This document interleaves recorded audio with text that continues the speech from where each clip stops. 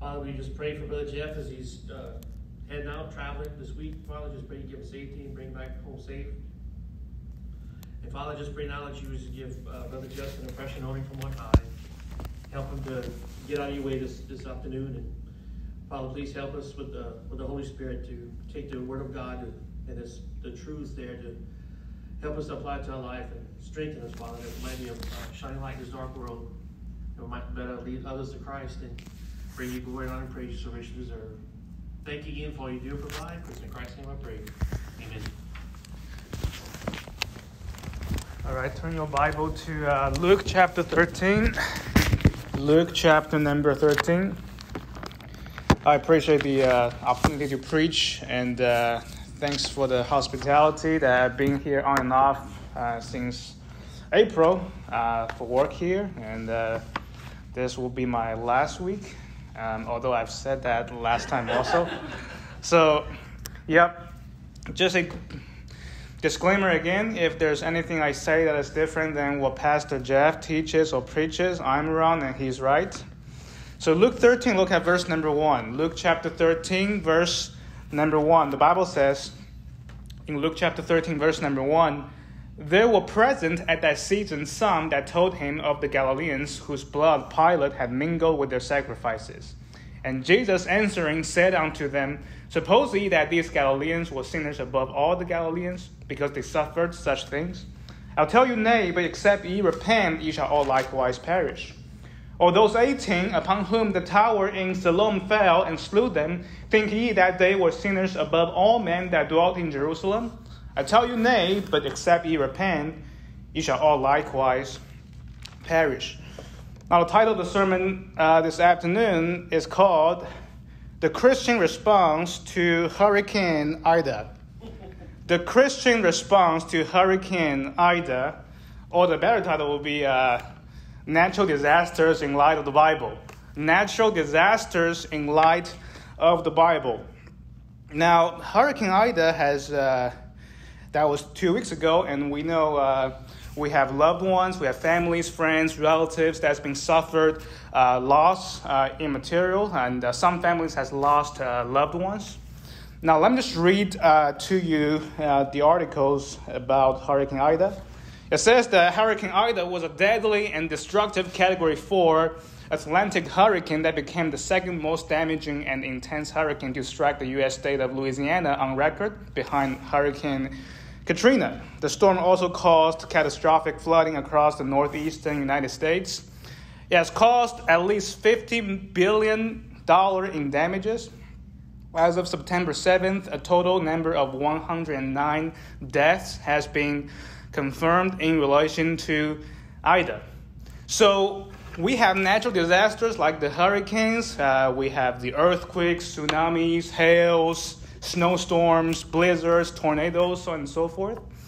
And the other natural disaster I can think of is the California wildfire. In 2021, as of September 11, 2021, a total of 7,300 fires have been recorded, burning over 2 million acres across the state. At least 3,000 buildings have been destroyed by the wildfires. So we've witnessed a lot of natural disasters, if you will, hurricanes, earthquakes, tsunamis, so on and so forth, fires. So sometimes we start asking the questions, right? Why? The unbelievers will ask something like this: how can a loving God allow evil like this, allow the natural disaster to exist? But from an atheistic perspective, that question does not make sense. If they ask why did God allow the hurricane, allow the evil to take place? Because in order to say something as evil, there has to be something as good to measure what is evil, right? There has to be a standard. It's like, there will be no darkness if there's no light. There's nothing to compare yourself into.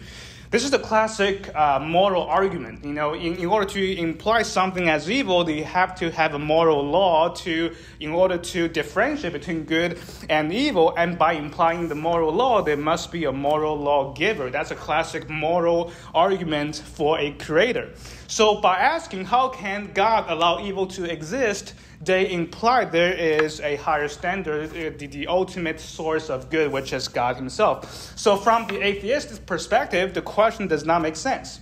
Sometimes the atheists would also argue the Bible, in the Old Testament, how can God allow all the genocide to take place? But in order to call that as evil, there must be a moral law, which God is the moral lawgiver. The Bible says in Romans chapter 2, "For when the Gentiles which have not the law do by nature the things contained in the law, these having not the law are a law unto themselves, which show the work of the law written in their hearts, their conscience also bearing witness, and their thoughts the meanwhile accusing or else excusing one another." So the Bible says even though unsaved people will have the conscience, we all know murder is wrong inherently because God has put that in our heart. That's the classic moral argument. Now keep your finger in Luke chapter 13. This is our text. We'll leave it when we will come back to it. Go to Psalm number 85. Psalm 85. Now, sometimes people would also ask, why do bad things happen to good people? Why do bad things happen to good people? But you have to define what is good and what is bad. How do you know a certain evil seems to us is bad? How do you know anybody is good? In fact, the Bible says there's none righteous, no, not one. So the question itself does not make sense either. Why do bad things happen to good people? Because in the end, there's no such thing as good people. Some people might be godly, some people might do good works, but inherently we are all sinners. But sometimes even Christians would ask, why can't God just end all evil, right? Sometimes atheists will ask that as well. Why can't we just end all evil? But I laugh at that question because if God does end all evil, then you won't be there and I won't be here. So the question itself does not make sense either from both perspectives. If God does end all evil, then we won't be here because we are all wicked and sinners deserve to go to hell. So the question self-destruct if we analyze that. So why did God allow hurricane to exist? Why did God just not ending all evil? Because if God does end all evil, then nobody will be here. Now in Psalm 85, look at verse number 10. Psalm 85, verse number 10, the Bible says, notice, mercy and truth are met together. Righteousness and peace have kissed each other. Now this is what I believe one of the most loving, beautiful verses in the Bible because it describes who God really is. God is a just God, right? He must punish evil. He must punish sinners, but he's also a merciful God. God demonstrate that truth in salvation, right? While we're yet sinners, Christ died for us. Christ must be just to punish sinners, but God is also a loving God. He wants to save us. When did mercy and truth met together? A perfect just God and the perfect loving God met at the perfect intersection, which is the cross itself. That's where the righteousness and peace, they have kissed each other. So from a Christian perspective, why can't God just end all evil? Because you won't be here. But God is also a loving God. Go to 2 Chronicles chapter number 7. 2 Chronicles chapter number 7. So why can't God just end all evil? Because God is also a merciful God. In fact, if tomorrow everybody died, God is not wrong because God is a just God. The reason anybody is still living, I can still preach the word of God is because of the mercy and grace of God. So why can't just God end all evil? Because that doesn't make sense. Because God is mercy. God is merciful. He's also a loving God. So today I want to give you a Christian perspective on natural disasters. Not the worst perspective, what does the Bible say about natural disasters? So I have 3 points. Hopefully we can move pretty fast. Point number one, natural disasters can be judgments from God. Natural disasters can be judgments from God. 2 Chronicles chapter 7, look at verse number 13. 2 Chronicles chapter 7, verse 13, the Bible says, if I, talking about God, if I shut up heaven that there be no rain, talking about a drought, or if I command the locusts to devour the land, talking about an infestation of some sort, or if I send pestilence among my people, maybe talking about COVID, I have no idea.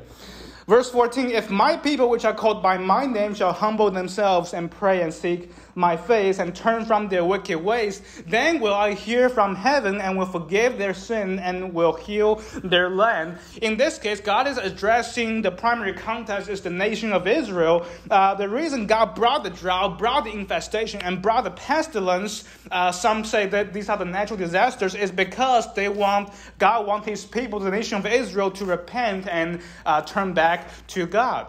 So in this case, God does use natural disasters as a judgment, right? It's for people to repent. And throughout the Bible, we can see a lot of instances about many events that God used natural disasters, if you will, as his judgment. Things like Noah's flood, right? God brought a global flood to punish because there's wicked. The earth is full of murderers and sinners. That's why God used Noah's flood. We talk about the 10 plagues in Egypt, right? God used natural disasters. By the way, I think it's kind of unfair to use the term natural disasters because I believe every disasters are supernatural because God allowed it, right? Noah's flood is it's a supernatural flood because God allowed it. The reason we have a hurricane is, God obviously allowed that to happen because God knows what he's doing.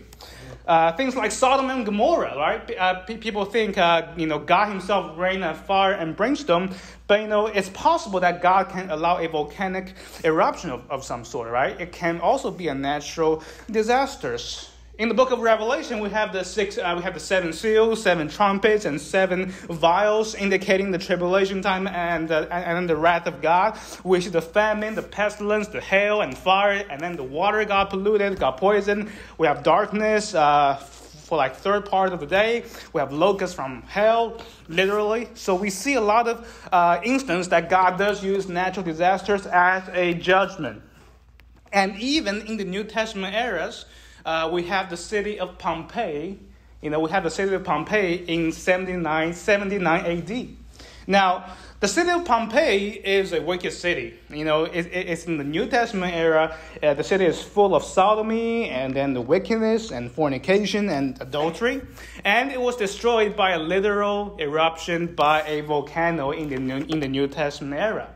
That makes me think of the Californian fire because that state is full of wickedness too. So I do believe Californian fire is a judgment from God. Now, go back to Luke chapter 13. Luke chapter 13. Let me read to you Amos chapter 3, verse number 6. The Bible says, shall a trumpet be blown in the city and the people not be afraid? Shall there be evil in the city and the Lord hath not done it? See, that's a pretty scary verse because the context is talking about the judgment of God to a nation, which is Israel. The Bible says, shall there be evil in a city and the Lord hath not done it? Sometimes God uses evil things to exercise his judgment. Now, God does do evil sometimes because the word evil does not always mean sin. All things are evil, but not all evils are sin. Evil simply means inflicting harm to some people, right? If the government exercises death penalty, they are doing evil, they're doing something harmful, but that's not necessarily always a sin. So I said point number 1, natural disasters can be judgments from God because in the Bible there are a lot of instances God does use natural disasters as his judgment. But point number 2, you are in Luke 13, natural disasters may not be judgments from God.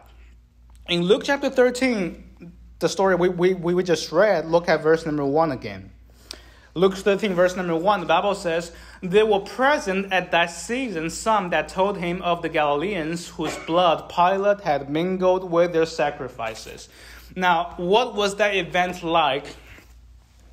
I don't really know. Maybe Pilate killed the Galileans for sacrifice to his own God, or maybe Pilate killed them to get money from these people to sacrifice to his God. Some events like that. This is the acts of man, not necessarily the natural disasters. So there were people asking Jesus Christ, I would assume, these people, these Galileans, they were killed by Pilate, are they sinners above all? Look at verse number 2. The Bible says, and Jesus answering said unto them, suppose ye that those Galileans were sinners above all the Galileans because they suffered such things? So the question that's being asked, those Galileans have been killed directly or indirectly by Pilate. Is that because they were sinners above all the Galileans? Look at the answer of Jesus Christ in verse number 3. I tell you, nay, but except ye repent, ye shall all likewise perish. Verse number 4, of these 18 upon whom the tower in Siloam fell and slew them, think ye that they were sinners above all men that dwell in Jerusalem? See, there's a tower that fell and killed 18 people. Are they sinners above all that dwelt in Jerusalem? Verse number 5, I tell you, nay, but except ye repent, ye shall all likewise perish. So the issue in this case is not that the tower fell, those disasters are a judgment of God. Jesus Christ clearly said they were not sinners above all. So natural disasters may not be always the judgment from God. For example, the story of Job, right? The fire burned his sheep and servants. The wind smote the four corners of the house, right? The building collapsed and killed Job's sons and daughters, right? And we know Job is a righteous man. In Job 42, verse number 7, when the Lord is speaking to Eliphaz, God said, my wrath is kindled against thee, talking about Eliphaz and against thy two friends. For ye have not spoken of me the thing that is right, as my servant Job hath. See, Job's two friends, as well as Eliphaz, has been accusing Job. The reason there's so many bad things happen to you is because you are wicked and you are sinful. But God said, ye have not spoken of me the thing that is right, as my servant Job hath. So not all natural disasters are a judgment from God. So the question is, how do you know whether this event or that event are judgments from God? Well, I'm pretty sure you know in your own heart if you have any unconfessed sins. I know you know for sure in your heart that if you have done some wicked acts, sometimes when bad things happen, you wonder, is that a judgment or is that a trial? So let me ask you this. When something bad happens, ask yourself, are you a Job? Because Job knows himself, right? Are you a Job? Or are you a Jonah? Because Jonah disobeyed God's will and then he ended up to be swallowed by a whale for 3 days and 3 nights. Now, I have no doubt, in Hurricane Ida, there are wicked sinners that have died. But I also think, there are some righteous people that are dead, right? For example, in the Californian fire, there are a lot of people, they lost their home, they lost their lives. I don't believe everybody are wicked above all people, right?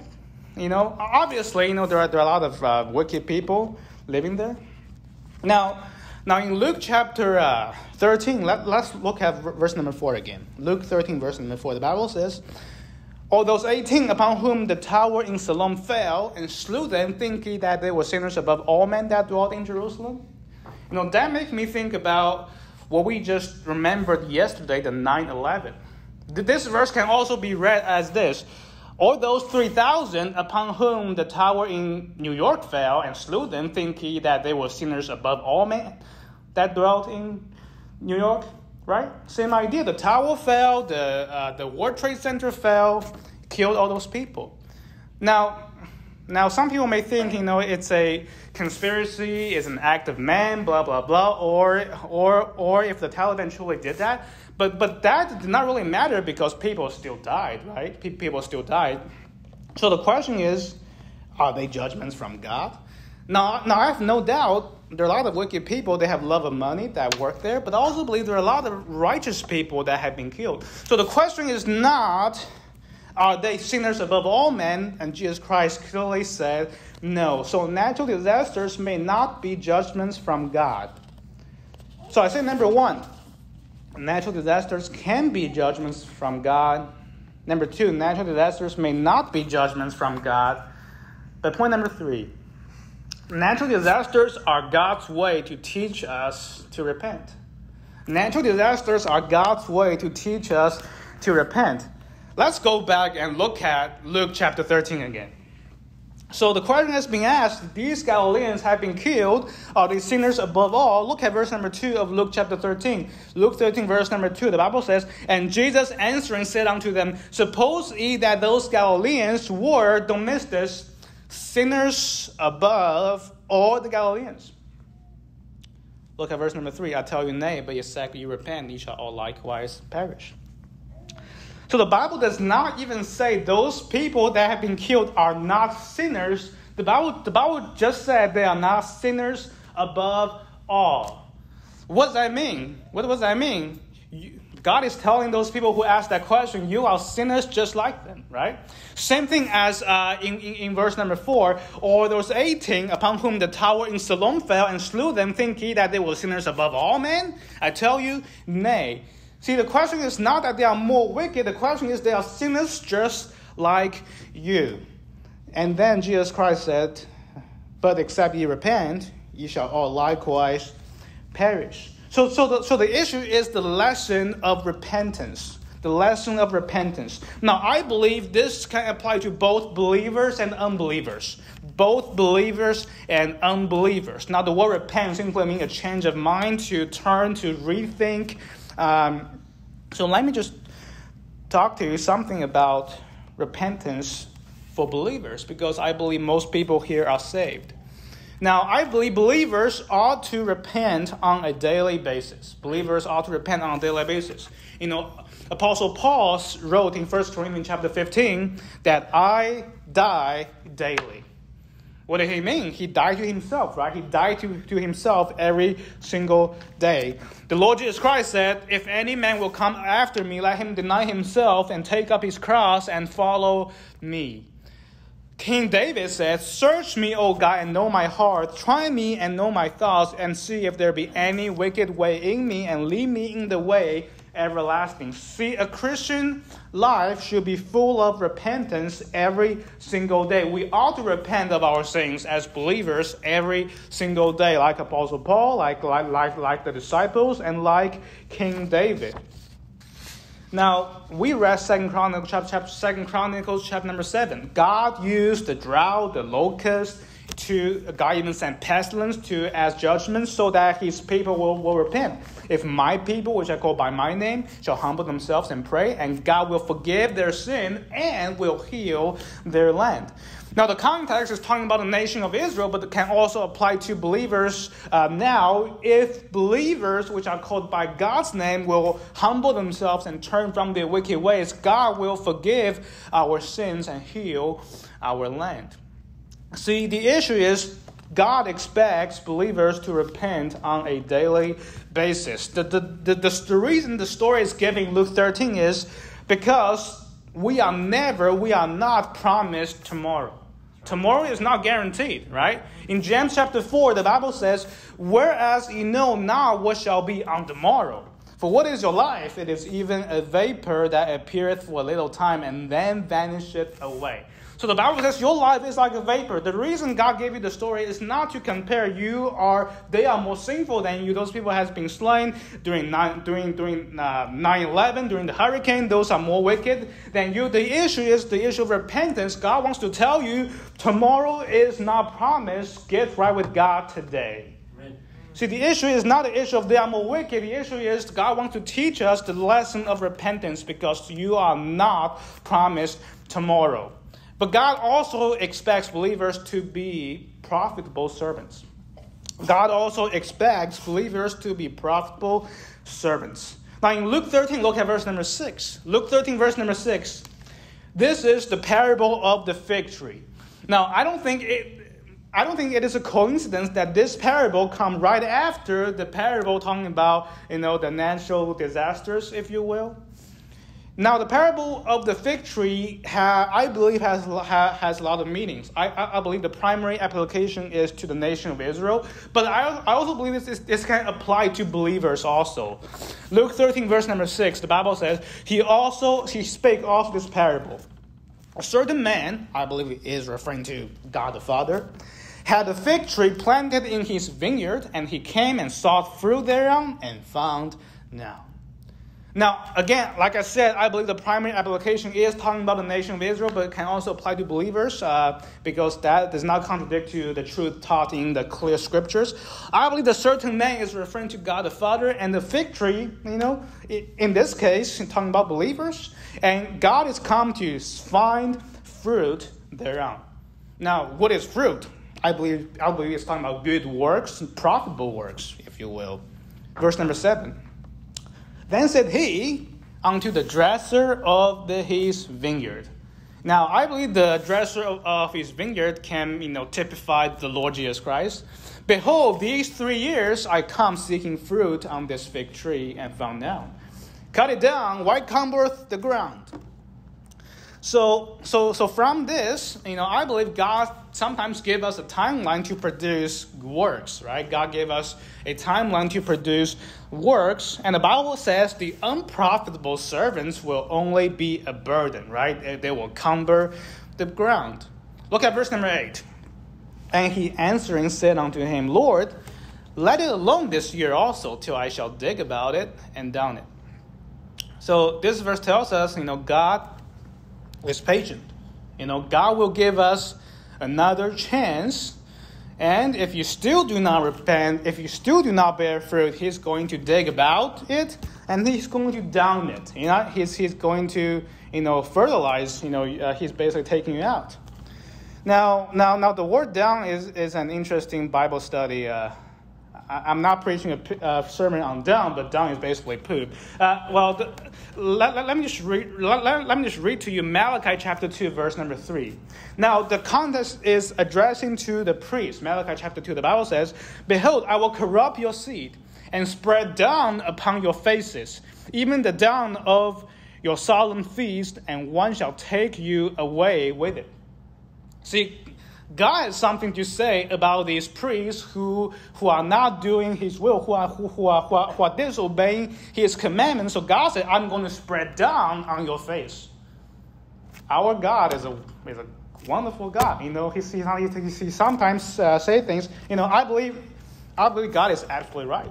Sometimes there are preachers, there are priests, who have deliberately disobeying God. God said, I'm going to spread down upon your faces. In the case of Luke, if you do not produce fruit, God will down you, basically. Look at verse number 9. And if it bear fruit, well, and if not, then after that thou shalt cut it down. What is he saying? Except ye repent, ye shall all likewise perish. For believers, you will perish physically. Keep a finger in Luke 13. Go to John chapter 15. Go to John chapter 15. Now, salvation is eternal. Once you're saved, you're always saved. In fact, I preach a whole sermon here called Once Saved, Always Saved. But sometimes you might be so wicked after you are saved, you might not produce works. God will deem you useless. God might take you to heaven early, right? He might kill you physically. John chapter 15, look at verse number 1. It's a famous story about the vine and the branches. John chapter 15, look at verse number 1. The Bible says, I am the true vine. Here's the Lord Jesus Christ speaking. And my Father is the husbandman. Every branch in me and beareth not fruit, he taketh away. Now, who is he talking to? The context is every branch that is in Christ, right? Who are the branches? Believers who are in Christ, right? So the context is talking about believers. Every branch in me that beareth not fruit, he taketh away. And every branch that beareth fruit, he purgeth it, and that it may bring forth more fruit. Now, ye are clean through the word which I have spoken unto you. Abide in me, and I in you, as the branch cannot bear fruit of itself, except it abide in the vine. No more can ye, except ye abide in me. I am the vine, ye are the branches. He that abideth in me, and I in him, the same bringeth forth much fruit. For without me ye can do nothing. Notice this. If a man abide not in me, he is cast forth as a branch and is withered. And men gather them and cast them into the fire, and they are burned. Now, some preacher will use that to teach you can lose your salvation because you'll be burned. right? But I believe, if you disagree, that's fine. I believe the context is talking about believers. If you are saved, if you are the branch in Christ, but if you don't abide in Him, you don't draw nutrients from Him, eventually you will get burned. God might kill you. God might take you out, take you to heaven because you are of no use for Him. Now go to Philippians chapter number 2. Philippians chapter number 2. Do you know God expects Christians to do good works? The most famous salvation verse is Ephesians chapter 2. The Bible says, "For by grace are you saved through faith, and that not of yourselves. It is a gift of God, not of works, lest any man should boast." But the next verse says, "For we are His workmanship, created in Christ Jesus unto good works." So we are saved unto good works. Works do not save you, but we are saved to do good works.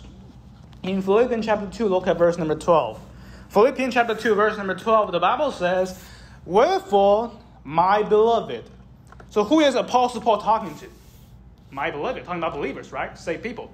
"Wherefore, my beloved, as ye have always obeyed, not as in my presence only, but much more in my absence," don't miss this, "work out your own salvation with fear and trembling."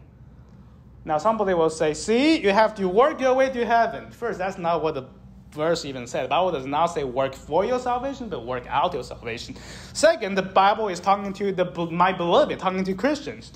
What does that mean? It's like working out. I'm going to go to the gym. I'm going to do some barbell curls to work out my bicep. Do I really have my bicep? Yes. Now I'm going to work out for it, right? Same thing like this. The Bible says, work out whose salvation? Your own salvation. So you already have the salvation, now work out it, right? So as believers, we ought to work out what God had worked in, because salvation is an inside work, right? He has given us, we are a new creature, we are a new man spiritually, but we still have the old flesh. So the Bible says that we ought to work out what God hath worked in. So believers ought to do good works. God expects us to be profitable servants, but because if you don't, you might likewise perish physically as believers. Go to 1 Corinthians chapter number 3. 1 Corinthians chapter number 3. I believe God also wants to use natural disasters to help us focus on spiritual things. God used natural disasters or even acts of man to help us focus on spiritual things. Now in 1 Corinthians chapter number 3 is a passage about the judgment seat of Christ. Now I don't want to go too long, but there are two judgments. There's a judgment seat of Christ, which I believe happened before the millennial reign of Christ. There's also the great white throne judgment. Now, the great white throne judgment is a judgment upon all unbelievers. I believe at the end of the millennium is basically God condemning unbelievers to hell. But the judgment seat of Christ is God is going to judge Christians, judge believers according to their works, whether they are profitable or not. Look at 1 Corinthians chapter 3, verse number 9. 1 Corinthians chapter 3, verse number 9. The Bible says, "For we are laborers together with God, ye are God's husbandry, ye are God's building." So God used an analogy of building to illustrate the principle of the judgment seat of Christ. Verse number 10. "According to the grace of God which is given unto me as a wise master builder, I have laid the foundation, and another buildeth thereon. But let every man take heed on how he buildeth thereon. For other foundation can no man lay than that is laid, which is Jesus Christ." So what is he saying? Once you are saved, you have the foundation of the building, which is the Lord Jesus Christ, and you are building upon that foundation, which is the Lord Jesus Christ. And the Bible says, "Let every man take heed how he buildeth thereupon." He's telling you, pay attention on how you build upon the foundation, right? You are building. Look at verse number 12. "Now if any man build upon this foundation gold, silver, precious stone." These are spiritual works, I believe, things of eternal value. "Wood, hay, stubble," I believe it's talking about the material things, the things that are physical. "For every man's work shall be made manifest, for the day shall declare it, because it shall be revealed by fire, and the fire shall try every man's work of what sort it is." See, I personally do not believe you will be judged. Your sins will be judged. I believe you will be judged upon the works you are producing as believers at the judgment seat of Christ. Whether they are gold, silver, and precious stone, whether they are of eternal value, or whether they are physical, whether they can be burned up. Look at verse number 14. If any man's work abide which he had builded upon, he shall receive a reward. If any man's work shall be burned, he shall suffer loss, but himself shall be saved, yet so as by fire. So what is he saying? If you are saved, and if you have good works unto God, if you do things for him, you will receive reward, right? Work do not save us, but work shows that, we are God's children, and we will be rewarded in heaven. But those people who do not have work, who do not have profitable works, the Bible says his work shall be burned, right? The wood, hay, and stubble will be burned, but himself shall be saved. He's still saved, even though he's living unto himself. So I believe God used natural disasters to teach us that God wants us to focus on spiritual things. I drove to New Orleans on Friday just to pick up some things for work. And I saw, a neighborhood which the hurricane has blown the stuff in people's house all over across the street, across the lawn. That actually reminds me of this passage. Sometimes we lay up our treasure to ourselves. We have all the wealth, cars, couch. Hey, the hurricane, they're all blown away. That's right. See, all the physical things do not matter to you, right? See, all the hurricanes, all of your earthly possessions may be smashed by hail, may be blown away by a tornado, might be blown away by a tsunami, right? May be blown away by a hurricane. Hey, the tower may fail, then, destroy billions of dollars worth of material, infrastructure, technologies, right? So the Bible is trying to teach us, lay not up for yourself treasure upon the earth, where moth and rust doth corrupt, but lay up for yourself treasure in heaven. Because natural disasters, what do natural disasters do? They destroy physical things, right? But if you store up your treasure on heaven, nobody can destroy them. See, God used natural disasters to teach us to repent, to think about we need to focus our attention on spiritual things rather than physical things. So how can you lay up treasure unto heaven, unto God? What about soul winning? Lead people to the Lord, and nobody can take that salvation away because salvation is everlasting. How about investing in people, investing in your family, investing in your children? How about getting closer to God? These are all spiritual things that nobody can take away. No hurricane will blow that away. No flood will drown that away, Lay up yourself treasure upon God, upon heaven, to do profitable works. Let's go back to Luke 13. I'm almost done. Luke chapter 13. And who knows, there won't be any good come out of the hurricane. Because we only focus on our finite thinking as human beings, but we don't see the bigger picture, Talking about 9/11, a lot of people died, but I also heard a lot of people turn to God after that. Talking about the hurricane, a lot of people may cry out to God, they might actually get saved, they might actually do some great works for God. So sometimes when you think something as evil, but think about that, God knows what he's doing. Like the story of Joseph, right? He has been betrayed by his, siblings, brothers and sisters, just brothers, But then Joseph said, "You thought evil against me, but God meant it for good." So what's the Christian response to Hurricane Ida? I'm all for, giving them supply, gas, food, tar, everything like that. But don't forget, use this time to investing in people's spiritual life. Because every time when persecution or disasters take place, sometimes it will help people draw closer to God. Actually, during COVID, there are more people who answer the door than people who don't. Just from my personal experience, people are more likely to talk. They want to engage. They want to know what's going on. Hey, share the gospel with them. lay up your treasure upon heaven. Luke 13. So I talked about repentance for believers, right? As Christians, we ought to repent. We ought to die daily. We ought to take up the cross and follow Christ. We ought to focus on spiritual things. But very briefly, let me talk about repentance for unbelievers. Repentance for unbelievers. Because the Bible says, except you repent, ye shall all likewise perish. I believe this can also apply to unbelievers because, if people are not saved, they will likewise perish eternally in hell. The Bible says in Revelation chapter 21, verse 8, but the fearful and unbelieving and the abominable and murderers and whoremongers and sorcerers and idolaters and all liars shall have their part in the lake which burneth with fire and brimstone, which is the second death. So the Bible teaches that the sinners who without Christ will die and go to lake of fire.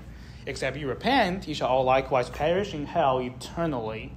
Now, the word repent simply means to turn. You don't have to quit drinking, smoking to be saved. You have to turn from your dead works to trust in the living God. You simply have to change your mind and believe on the Lord Jesus Christ.